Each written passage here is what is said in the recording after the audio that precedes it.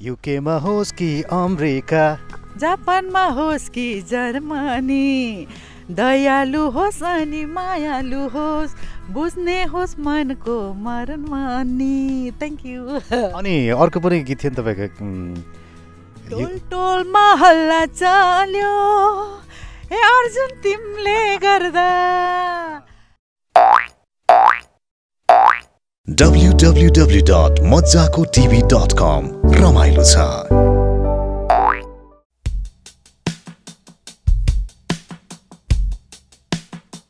मज्जाको टिभीमा तपाईँलाई हार्दिक स्वागत छ। मज्जाको टिभीमा आज हामी अमेरिकाको एक्रोनमा छौँ र एक्रोनमा एकजना मेरो पुरानो मित्र पनि भनौँ, गायिका र मोडल जसको नामै काफी छ, निशा हाम्रो साथमा हुनुहुन्छ। निशा सुनार, स्वागत छ तपाईँलाई मज्जाको टिभीमा। धेरै पछाडिको यो भेट, धेरै पछाडिको भेट। Thank you so much. मज्जाको टिभीमा 3 टाइम, त्यही पनि अर्जुनजीसँग अहिले चाहिँ एकदमै खुसी लागिरहेछ। रेडियोमा हुँदा कुराकानी गरेको थियौँ, अब मज्जाको टिभीमा चाहिँ खासै कुराकानी गर्ने अवसर जुटेन, तर हाम्रो उत्सवजीसँग कुराकानी भएको थियो तपाईँको नेपालमा। एकदमै उत्सवजी त अब सुपर हिट मान्छे, अब तपाईँकै ब्यानर होइन, अब रेडियो अडियोमा कुरा गरेको असाध्यै सम्झना आउँछ र आज फेरि म तपाईँसँग कुरा गर्न पाउँदाखेरि एकदमै खुसी छु।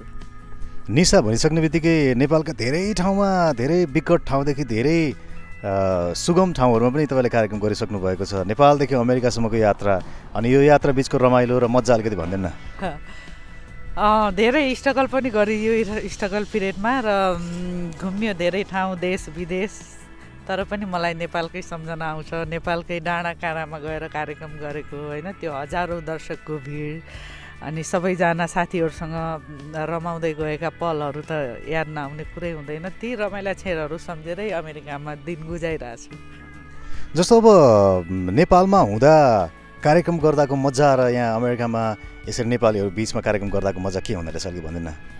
अब नेपाल भनेको त आफ्नो देश होइन, त्यही माथि धेरैजना अडियन्सहरू, जस्तै अहिले त महोत्सव सुरु भइरहेछ, हजारौँ लाखौँ जनताको भिडमा कार्यक्रम गर्दा सबै कलाकारहरू, जस्तै अब यहाँ त अब समयले पनि भ्याउँदैन र आयोजकहरूलाई पनि अप्ठ्यारो हुने कारणले एउटा दुईवटा कलाकारहरू आइन्छ। अब त्यहाँ जाँदाखेरि अब म्युजिक सेनदेखि कलाकारहरू अब 10-12जना कलाकारसँगै जाने होइन, त्यो रमाइलोपनहरू त डेफिनेटली मिस हुन्छ, रमाइलो लाग्छ। र उहाँ र यहाँ फरक के भने अब यहाँ सबैजना बिजी हुनुहुन्छ होइन, त्यही पनि अझ उहाँहरूले एउटा नेपाली कलाकार, नेपाली कल्चरलाई नबिर्सेर नेपाली कलाकारहरूलाई माया गरेर कहिलेकाहीँ कार्यक्रमहरू राख्नुहुन्छ, बोलाउनुहुन्छ, त्यो पनि ठुलो कुरा। यहाँ पनि अब माया गर्नुहुन्छ आफ्नो कल्चरलाई, त्यो पनि विशेष अझ भुटानिजहरूले चाहिँ आफ्नो कल्चरहरू जोगाइराख्नु भएको छ, आफ्नो कला संस्कृति, अनि त्यही कलाकारहरूलाई खोज्नुहुन्छ विदेशको ठाउँमा पनि। कमसेकम यहाँ विदेशमा आएर नि आफ्नो पेसा गर्न पाइरहेको छु होइन, कन्सर्टहरूमा हिँडिरहेको छु, त्यो पनि ठुलो कुरा हो। जस्तो अब निशा भनिसक्ने बित्तिकै राम्रो गीत गाउने गायिका भनेर त चिनिन्छ, सँगसँगै अब राम्रो मोडल पनि, एकदमै सेक्सी मोडल टाइपको होइन, के भन्नुहुन्छ?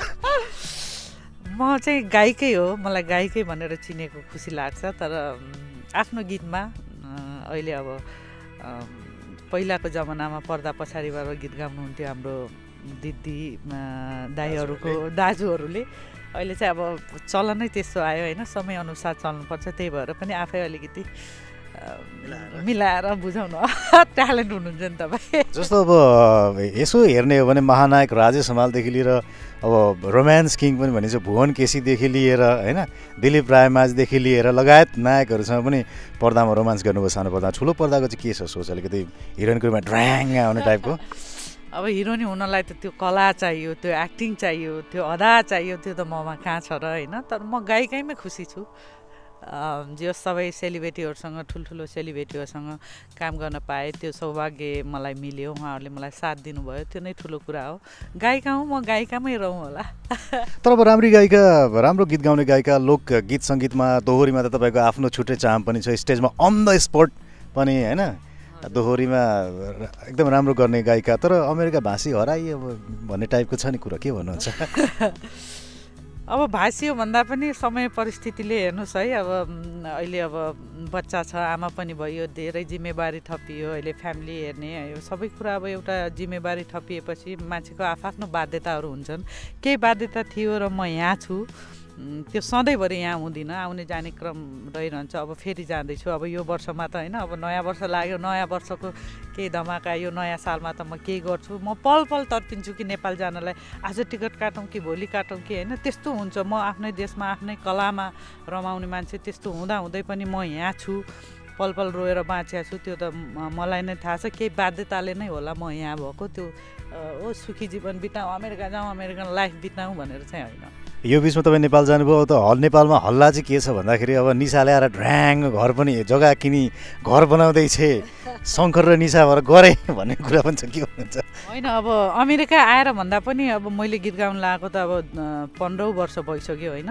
अहिलेसम्म एउटा बास त चाहियो नि, त्यो सुख दुःख मैले किनेको। यो बिचमा अमेरिका आइसके पछाडि चाहिँ अलिकति त्यो चाहिँ पर्यो होइन, तर अमेरिका आएरै घर किने चाहिँ होइन। 1-2 वर्षमा मैले कहाँ त्यत्रो घर किन्ने पैसा कहाँ कमाउँथ्यो त, त्यही पनि ब्याङ्कले किनेको, लोन तिर्नै बाँकी छ। तपाईँको श्रीमान पनि आफैमा धेरै कमाउनु पनि हुन्छ, उहाँ पनि राम्रो अर्न गर्नुहुन्छ। अब लोकगीतको राजे समाल भनेर पनि चिनिन्छ, शङ्कर विषय तपाईँको श्रीमान पनि हुनुहुन्छ होइन।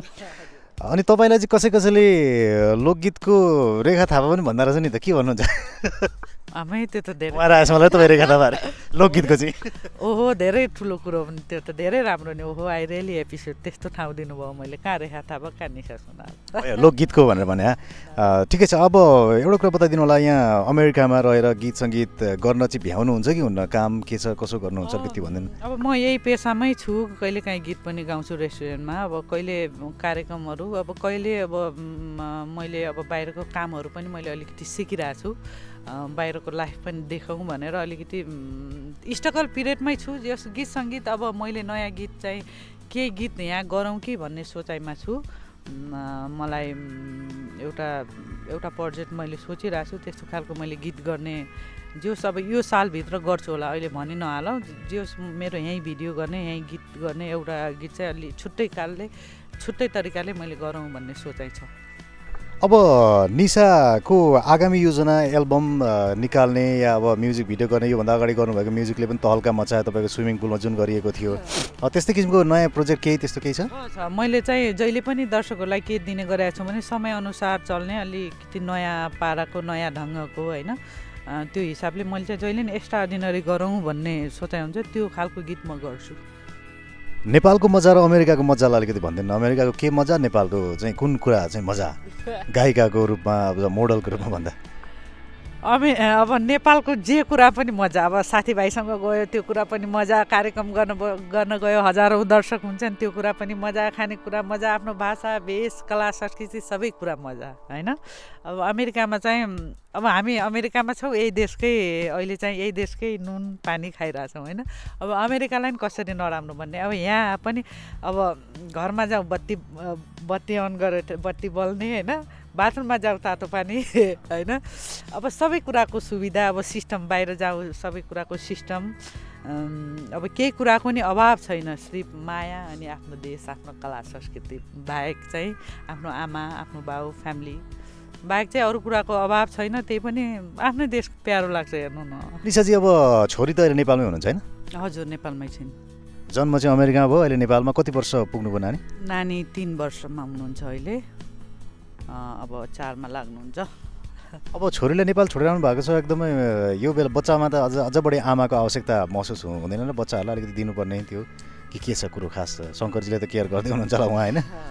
हो, एउटा बच्चासँग तारिन त कसलाई मन हुन्छ र कुन आमालाई होइन। मैले बच्चासँग तारिएर यहाँ रिल्याक्स गर्दै हिँडेँ त होइन, मैले अलिकति अब उसकै भविष्यको लागि ऊ जन्मेको यहाँ भएको हुनाले अब एक्लै हेर्नु, तपाईँलाई थाहा छ अमेरिकन लाइफ, अब एक्लै आफ्नो ज्यान स्याहारेर हिँड्न त कति गाह्रो हुन्छ। काम मेरो बच्चालाई बेबी सिटरमा दिउँ, म काम घर आऊ, बेबी सिटरले राम्रोसँग टेक केयर गरेको हुन्छ कि हुँदैन, अब काम नगरी बस्न सकिन्न। हेर्नुहोस्, खाने कहाँबाट नेपालको पैसा लिएर पुग्दैन होइन। अनि त्यो बेबी सिटरले हेर्न भन्दा किन मलाई जन्म दिएको आमा, जुन आमाले मलाई हुर्काएर आज यत्रो बनाउनु भयो, आज म यो ठाउँमा छु, त्यही आमाले मेरो छोरी स्याहारिरहेछ भने जस्तो मैले राम्रोसँग हेरिरहेको थिएँ मेरो छोरीलाई, मेरो आमाले त्यही माया दिनुभएको छ, मेरो दाइ, मेरो फ्यामिलीले, सबैले, मेरो हस्बेन्ड उही हुनुहुन्छ। जस मेरो छोरी त्यो घरको वातावरणमा यहाँ भएको भए म र ऊ मात्र हुन्थ्यो, एक्लो वातावरणमा हुर्किन्थ्यो। यहाँ उहाँ जस घर फ्यामिली एउटा भाषा सिकिरहेछ होइन, एउटा कल्चर सिकिरहेछ, त्यो मलाई राम्रो लाग्छ, खुसी लाग्छ। तर अवश्य खुसी त मैसँगै मेरो छोरी भयो हुन्थ्यो नि, त्यो त डेफिनेटली हुन्छ। C is born here, C is citizen, ऊ पढ्नको लागि यहाँ आइहाल्छ। त्यतिखेर त म त्यतिखेरकै लागि मैले स्ट्रगल गरेर आज। एकदमै राम्रो विचार पनि तपाईँको। र अब निशाजीसँग कुराकानी त भयो, तर सँगसँगै अब गीत सङ्गीत पनि सुन्नुपर्छ जस्तो लाग्यो। युकेमा होस् कि अमेरिका, जापानमा होस् कि जर्मनी, दयालु होस् अनि मायालु होस्, बुझ्ने होस् मनको मरण मानी। Thank you. अनि अर्को पनि गीत थियो नि तपाईँको, टोल टोलमा हल्ला चाल्यो ए अर्जुन तिमीले गर्दा, कहिले अमेरिका बोलायो कहिले याकरोन बोलायो, तिमीले जा भने म त्यहाँ आए, ओ कान्छा तिमीले गर्दा हो नि। That's great. अनि अर्को पनि छ नि, तिम्रो मन त चक्कु छुरी, पुरै अलिकति थोरै गीत गाइदिनु लाउनु भयो नि त अर्जुनजी, कन्सर्टै अलिकति क्या। तिम्रो मन त चक्कु छुरी ओ मन सारङ्गी, माया बिना चल्दैन है हाम्रो जिन्दगी, ओ तिमी नाइ नाइ नाइ बाबा नाइ नभन, ओ तिमीलाई लाई लाई रे बाबा मेरो जोबना। एकदमै मिठो आवाज। र आज तपाईँको अब यहाँ प्रोग्राम पनि छ एक्रोनमा, त्यो प्रोग्रामको लागि हामी पनि आएका छौँ। प्रोग्रामको बारेमा अलिकति थोरै भनिदिनु न। अब यो प्रोग्राम चाहिँ हाम्रो भुटानिजहरूले आयोजना गर्नुभएको कार्यक्रम हो। अब यो फर्स्ट आज यो उहाँहरूको नयाँ संस्था रहेछ, फर्स्ट आज ओपनिङ हो। त्यसमा अब हाम्रो मज्जाको TV.com को अर्जुनजी हुनुहुन्छ, निशा सुनार हुनुहुन्छ, उहाँहरूको मुभी सो पनि छ क्यारे। अब जस रमाइलो गर्नुपर्छ। मलाई अहिले कस्तो याद आयो, तपाईँले गीत गाउन लाउनुभयो, मलाई आज रेडियो अडियोमा तपाईँसँग बसेर इन्टरभ्यू दिएको थिएँ जुन नेपालमा, त्यो याद आयो। र उसु याद आयो, दिपा दिदी याद आयो, रेखा थापा याद आयो, नेपालका सबै कलाकारहरू, मेरो घर फ्यामिली, शङ्करजी याद आयो, विशेष मलाई मेरो छोरी याद आयो, आमा दाइ भाइ सबै। जस नेपालको तिर्सना मेटियो आज यहाँ आएर, अमेरिकामा छु तर यहाँ आएर तपाईँसँग भेटेर इन्टरभ्यू दिँदाखेरि सबै मिस भयो। Thank you so much Arjun. निशाजी अब एकदम हतारमा पनि छौँ यहाँ, किनभने तपाईँको अब प्रस्तुति हुन पनि लागिरहेको छ, त्यो बिचमा हामीलाई समय दिनुभयो, एकदमै त्यसको लागि धेरै धेरै धन्यवाद दिन चाहन्छौँ। र अन्त्यमा मज्जाको टिभी हेरिरहने दर्शकहरूलाई, नेपालमा रहेर तपाईँलाई हेरिरहने या विश्वभरिबाट हेरिरहने सम्पूर्ण दर्शकहरूलाई के भन्न चाहनुहुन्छ? सर्वप्रथम त मज्जाको TV.com लाई धेरै धेरै धन्यवाद। अर्जुनजी यहाँसम्म आइदिएर अमेरिकामा पनि होइन, यस्तो बिजी समयमा पनि तपाईँ पनि बिजी हुनुहुन्छ थाहा छ, इन्टरभ्यू लिनुभयो। मलाई आज लाग्छ म मेरो देशमा इन्टरभ्यू दिइरहेको जस्तो फिल भयो, त्यसको लागि धेरै धेरै धन्यवाद। र अझ कार्यक्रममा रमाउनुपर्छ, जम्नुपर्छ, सिधै जाउँ कार्यक्रम हलमा अब हामी। र यहाँहरू सबैलाई, मज्जाको टिभी हेर्ने दर्शकहरूलाई ह्याप्पी न्यू इयर, स्वस्थ रहनुहोस्, मस्त रहनुहोस्, 2 दिनको जिन्दगी हो, रमाएर बाँच्नुहोस् होइन। म छिट्टै नेपाल फर्किँदैछु, नयाँ गीत नयाँ सङ्गीत, फेरि यो नयाँ वर्षमा त अर्को धमाका गर्नै पर्छ। त्यतिखेरसम्मको लागि मज्जाको टिभीमा फेरि अर्कोचोटि आउँछु। थ्याङ्क यू मज्जाको टिभी, मज्जाको गफ, मज्जाको टिभी हेर्दै गर्नु होला। Thank you. यस्तै मज्जाको भिडियोहरू हेर्नको लागि आजै सब्स्क्राइब गर्नुहोस्। मज्जाको टिभी, रमाइलो छ।